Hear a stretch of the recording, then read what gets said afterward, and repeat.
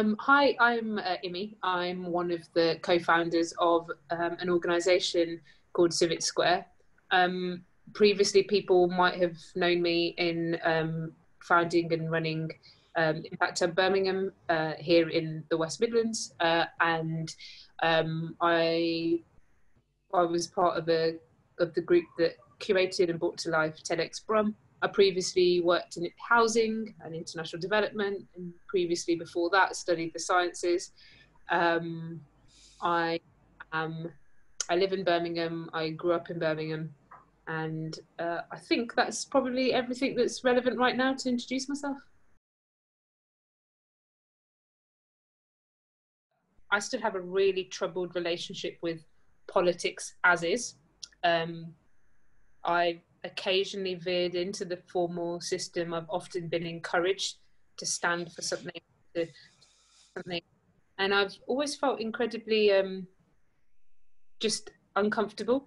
The polarization, the binary nature of the conversations and the discussion, and the behaviour of so much of our political sphere, as well as the incredibly good work that happens, has really troubled me. The way the systemic design of the whole system draws even the best people down into decision making and conversations and polarizations that in any other walk of life they would never be so sort of stuck on, has really surprised me. And I think the role of social media has also been, it's right in your face all day, every day, people fighting each other, and so it's I don't exaggerate when I say I've been naturally deeply disturbed by so much of that. So much of what young 10 years ago Immy believed was possible came right in so suddenly I have this sort of political awakening, or not even awakening. I just am one of these citizens who've been sleepwalking and not really understanding any of this and not having any real proximity to it, wakes up 10 years ago and suddenly is like, oh, okay, and so we're going to change our place and change our city, and these are the ways in which we're going to engage, and suddenly we come head first into what has been the last 10 years of politics, the financial crisis, watching the bailout happen without real thought or governance around what that money was going towards, other than just bailing out big industries. Watching the tragic stuff around Joe Cox, watching what happened after 9/11, watching what happened through the rise of the Jeremy Corbyn type movement, watching the Labour Party fall to bits in so many ways, watching the further right or the right organise around their general ideas in a very particular way, and watching the left almost crumble in all of this, has been just mind-blowing. Has unfortunately, and it's not the first time I've said this, has really distanced me from that world. Not in a way where I don't have huge empathy for all the work everyone was doing, but just realizing how this system is set up to fail everybody. It fails everybody who's involved. It fails us all, and people are doing an impossible task. Very few people within that system, very few are actually there for power and incredible overlord type power, and there are a group that are very in on that. But watching that has really troubled me, actually. What politics does mean to me now is that I understand there is a deep integrity in fighting for your life, for the kinds of ideas and the kind of world that you and many others, not in I don't mean that in an egotistical singular way, that we believe in, because times do present where we heard about that Overton window, and I remember when I first heard about it, I was like, oh, okay.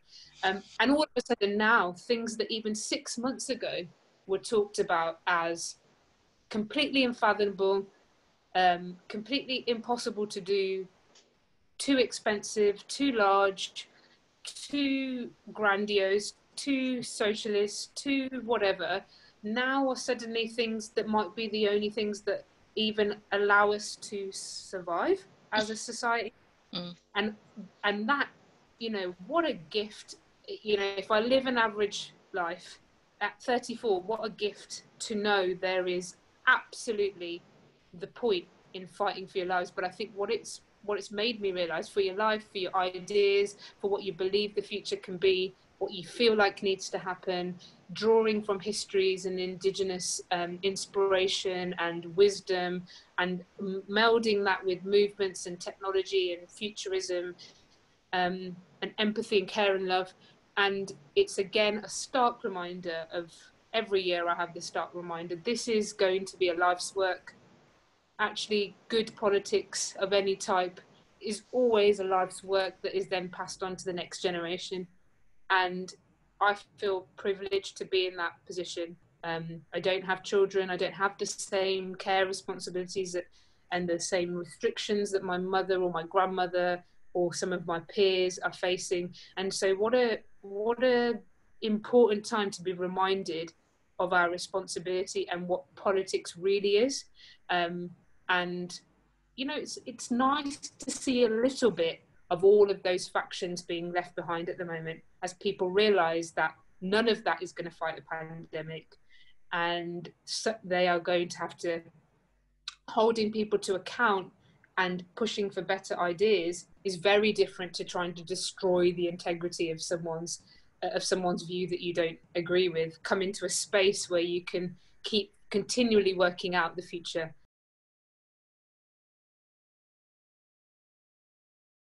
I dream of a more decentralized, local but globally aware, more circular, collective, Eleanor Ostrom polycentric governance type world at a neighborhood level, in a way where we could access what we need and live our most beautiful, stunning lives within half an hour or an hour of where we live.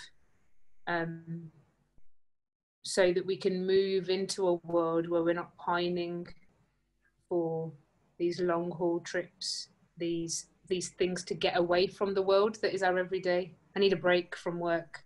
I need to go do that thing to get away from the life that I live, because the life that I live is there to earn money, to get through, to survive.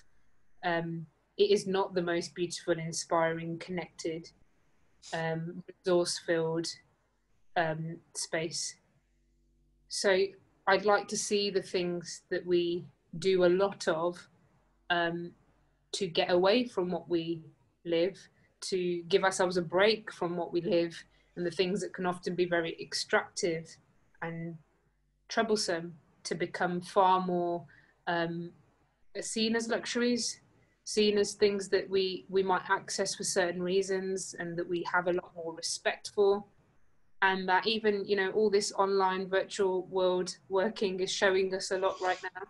It doesn't mean I'm one of these people who thinks we need to shut all the positivities of a globalized, connected world down. Not at all.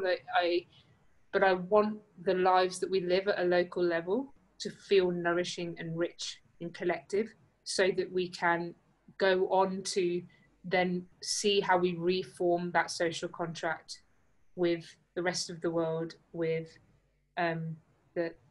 to live in harmony with the natural resources around us, and for us to have the time and space to think about that and to be able to do that. So I think, firstly, that's the kind of the future that I really want to see. I think we are going to have to go through a period where all the things that we saw as the luxuries or the things we work towards, we're going to have to let go of a lot of that and grieve for that and reform and build in beautiful, stunning ways. I care about the neighborhood and city level unit of change, and what strong, thriving, collective, regenerative neighborhoods look like. Really matters to me, and the beauty and the collective ownership of that. I feel like we really need to discover that again. I less have very set ideas about what will happen to the political parties at Westminster. It's not something I spend a lot of time thinking about. What I do know or what I do feel very strongly about is there will always be roles for different types of personalities and thinkers and doers and different skills. And and at all times I've been humbled in this last 10 years of those who come forward at a time where they need to come forward, those who work and maintain in the background, those who can galvanize and those who can meticulously organize and detail, and I've been incredibly inspired by how people move through those roles at different times of life. And sometimes they need to come forward and other times they need to step back, and sometimes they need to be meticulous and detailed, and sometimes they can be big and dreamy. And so I want more space between who and why and what you need to do in the world. A final thing that I really care about in this future vision is, I think I mentioned it before as well, we're going to go through a period now where we, having had a government that's talked about low skilled workers who were, lots of things, not to paraphrase too much of what's been said, who are now coming back to the fore, and we're realising the importance of supply chains and care workers and frontline workers. These are the people who are out there while we're sitting having this lovely conversation, figuring out how to keep things going, dealing with their inner anxiety of their teams, of their families, of their jobs, of their future, having this to reflect. And suddenly these are some of the most important people that we need right now. And so what that leads me to think about a lot is, how do we make sure that we have better ways to value all the different contributions in society? How do we make sure that those who will hopefully come over and take the reins for a bit when we're out of crisis can have the time now and can all these different views and get away from this political game that is played with people's lives and their roles and their jobs and how important they are or they aren't. Right now, disabled people, people with chronic illnesses, people with immunosuppression are saying, we've been living like this for decades, our whole lives, and we have not been recognised. And all of a sudden now, there's this is important and this matters.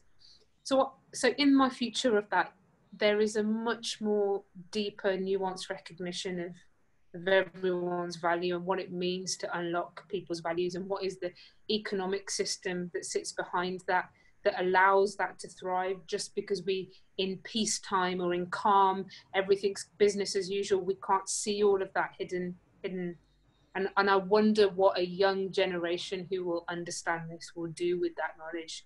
What the 6 and 7 year olds making cards for those who are in their homes because they're immunocompromised and they're older, and explaining that to a 10-year-old.